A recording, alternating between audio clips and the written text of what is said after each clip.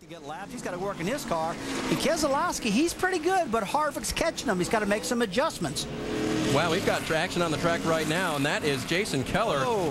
Wow, I'm guessing someone rolled over the right rear of that car. Yeah, that's what it looks like. Destroyed. No, it's not. It's the brakes. The brakes. The brakes. I didn't think it was the tires. The brakes.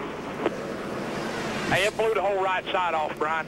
A rotor? Can you imagine exploding rotor doing that? No. You see the brakes, Ricky. It looks like there's fire coming out of them, and the tire is shredded, the top of it. Wow. And we talked earlier about what happens when the tire comes off. Take it to the garage. We taled about how heavy braking you have down in turn 1, and this is sort of the casualty of it.